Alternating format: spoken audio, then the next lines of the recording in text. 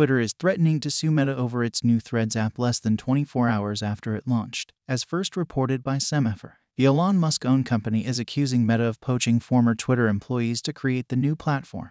Threads, which is a text-based platform that is similar to Twitter, has already passed 30 million sign-ups since its debut yesterday evening. Shortly after the platform launched, a lawyer for Twitter, Alex Spiro, sent a letter to Meta CEO Mark Zuckerberg accusing the social media giant of engaging in unlawful misappropriation of Twitter's trade secrets and other intellectual property. Twitter intends to strictly enforce its intellectual property rights and demands that Meta take immediate steps to stop using any Twitter trade secrets or other highly confidential information, Spiro wrote in the letter, which Semaphore shared online. Twitter reserves all rights, including, but not limited to, the right to seek both civil remedies and injunctive relief without further notice to prevent any further retention, disclosure, or use of its intellectual property by Meta. Spiro went on to accuse Meta of hiring dozens of former Twitter employees who had and continue to have access to Twitter's trade secrets and other confidential information. The letter alleges these employees were then assigned to develop a copycat app using Twitter's trade secrets and other intellectual property in order to accelerate the development of Meta's competing app, in violation of both state and federal law as well as those employees' ongoing obligations to Twitter. Meta's communications director Andy Stone responded to Twitter's letter in a post on Threads,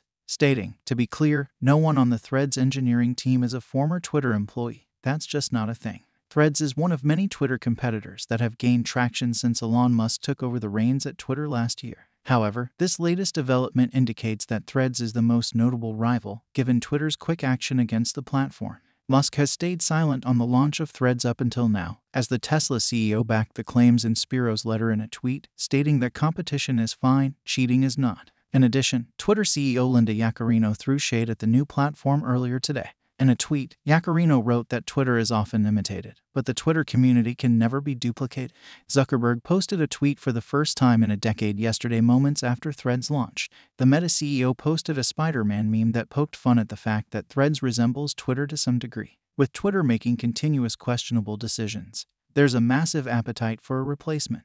At launch, Threads is available on iOS and Android in 100 countries. Though not in the EU, reportedly due to concerns around adhering to local data privacy regulations. To access Threads, users first need to authenticate using their current Instagram login credentials. The app will then populate with their existing account details, like name, username, photo, and followers.